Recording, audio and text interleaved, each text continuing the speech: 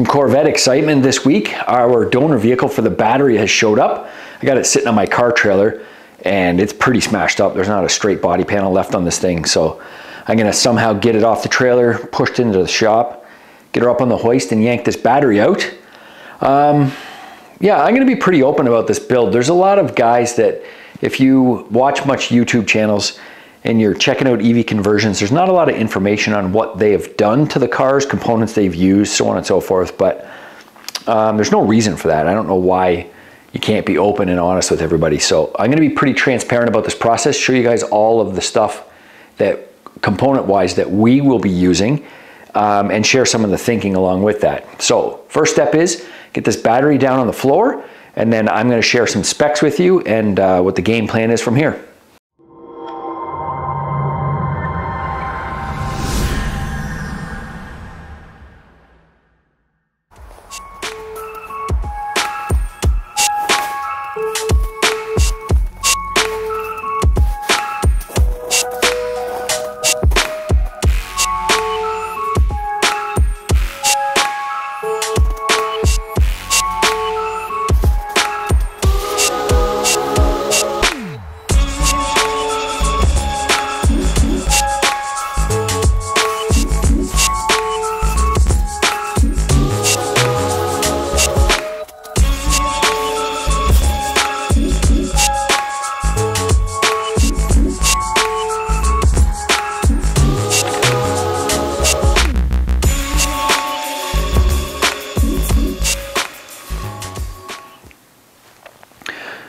Well, I find myself in the same situation as always.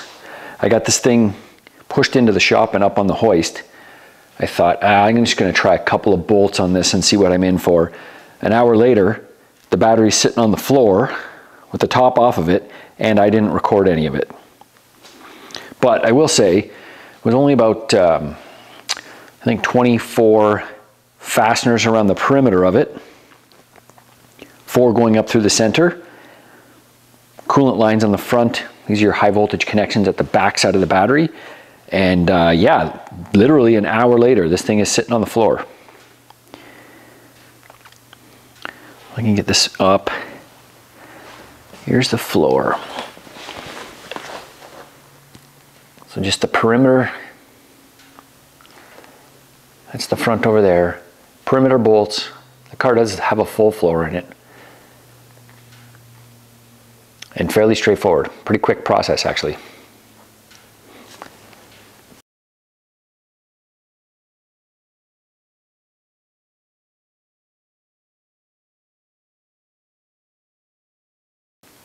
First impressions, man, I like this battery. I'll put a link in the description and maybe at the end of this video, but the last battery that we took apart was the Model Y 4680. Even though they're both batteries, they couldn't be more polar opposites. That 4680 battery was completely unserviceable, and every single aspect of this battery appears to be serviceable. So sitting on the floor there, that's one of the modules. This is the shorter range pack. There is 9 of these modules. Each of those modules are available directly from the Volkswagen dealer, so anything in here that ever had a problem could be taken apart and serviced. There's no need to throw out the entire battery pack unless it had some sort of major physical damage. High voltage contactors in the back. So this is the rear of the pack. So underneath these are your positive and negative contactors.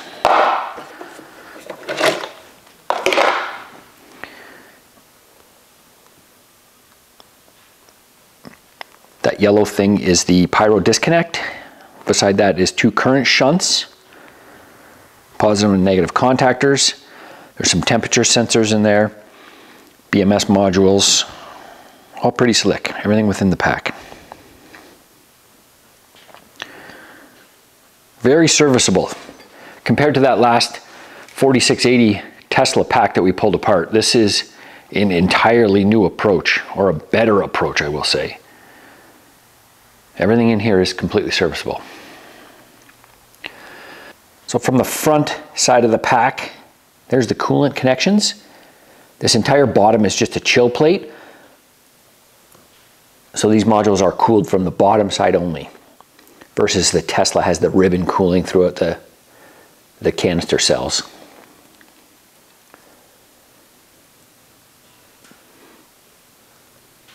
Now, I believe they started in 2022. Ours is a 2023 version, with the packs being pretty similar. So I'm just gonna share the specs. I'm gonna read these so I don't screw this up. The pack that we have is the short range, so it's from the Pro version, I believe. It is 62 kilowatt hours. They did offer a long range version and it was 82 kilowatt hours.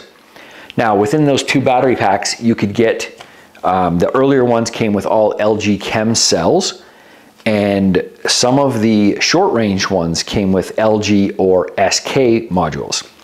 Our version has the SK modules, and I think the only difference that makes is the SK modules have a slightly higher charge rate for DC charging. Other than that, I think they're very similar.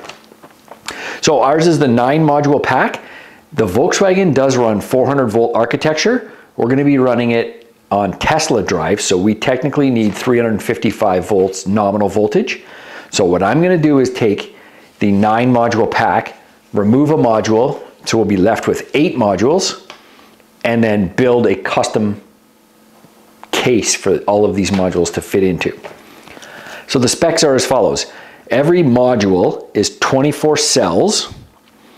In the short range pack, they are 12 series, 2 parallel, and that gives us a nominal voltage of 44.4 volts each pack. So where the big difference is the long range pack is also 24 cells. It is 8 series and 3 parallel and has a individual module voltage of 29.6 volts. So that's how they get both packs equaling 400 volts with different numbers of modules in them. So by our math, we are going to need 355 volts. So that is 8 modules will get us that nominal voltage, no problem. What that does do is, I'm going to just calculate this. Each module is 6.8 kilowatt hours a piece. So if our original pack at 400 volts, 9 modules, was 62 kilowatt hours, if we ran 8 modules, 355 volts, then our final pack will be 54 kilowatt hours. Cool, with that battery pack out and one of the modules stripped out of it, I'm gonna get a good solid model built of those modules and then start my CAD work for this custom pack. I'll try to keep you updated with the pack as best I can. Next video in the series is hopefully going to be either some CAD work or it'll be the body of the Vette. We did get it back from the Soda Blasters and it is headed off to the paint shop. So maybe I'll give you a quick rundown of what that looks like before it gets off to the body shop and we don't see it for a little while. All right, thanks for following along.